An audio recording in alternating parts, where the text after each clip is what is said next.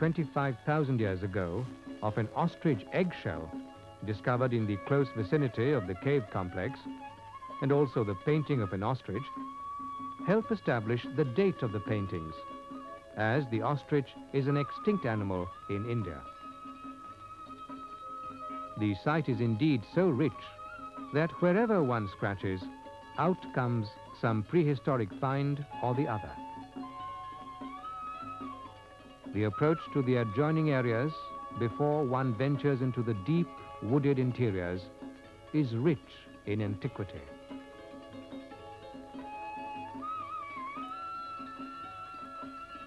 There are archaeological mounds where ancient pottery, bones and microliths are scattered over a very vast stretch of land. If these mounds were dug up, one could, according to Dr. Dwarikesh, discover relics of civilizations thousands of years old.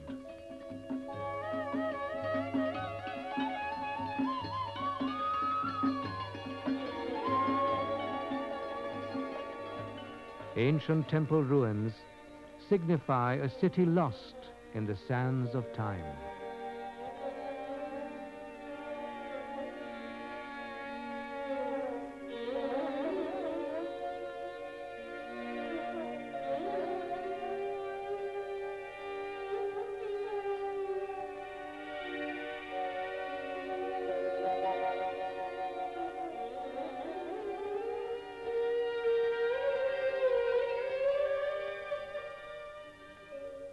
In the neighborhood is a unique village set amidst monuments and temples of great antiquity.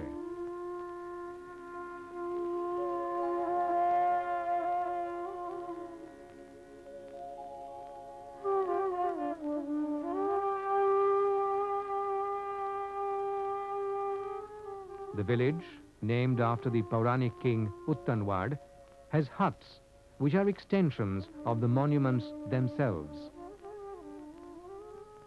This exquisitely crafted gate is the archway to a hut.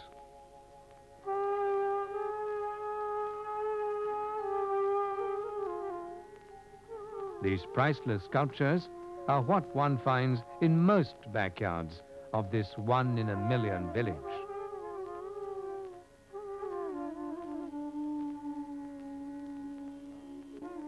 And this newborn calf is relishing a meal from an archaeological receptacle.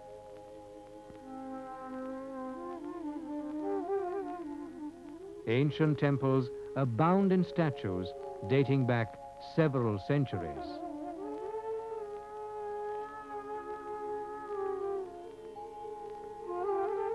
But nearly all of them are in a state of decay.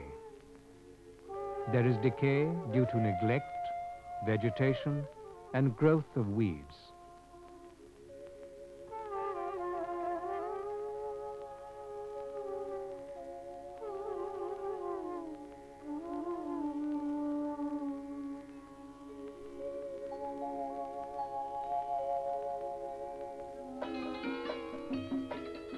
Their state is similar to those of the cave paintings, whose very survival is now threatened due to the fires that are made by the dacoits to cook their food.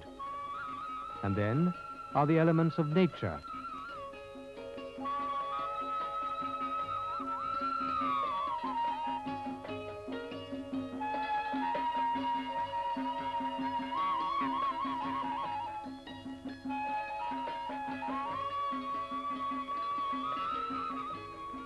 Their preservation, research and excavation would yield remarkable links to trace the evolution of prehistoric man in this subcontinent. Before everything goes up in smoke, is inundated by water, or wiped off by the exigencies of weather, something must be done, and done before it is too late.